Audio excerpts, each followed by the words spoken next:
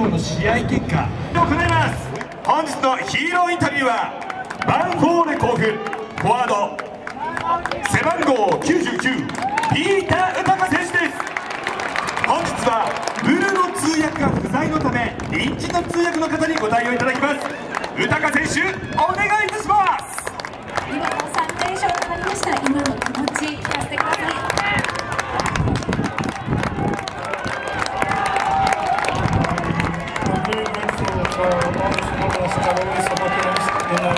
home and away games, and for all the staff and players, we work very hard on these first 3 games, and we're very happy to take this 3 points in front of our supporters. そうですね、参戦スタッフに日本の優勝ができました。ホームに今日アウェーでも勝つことができて、皆さんの前でスリーポイント出せることができて本当に良かったと思います。今日はアシストを通報で大きな活躍でした。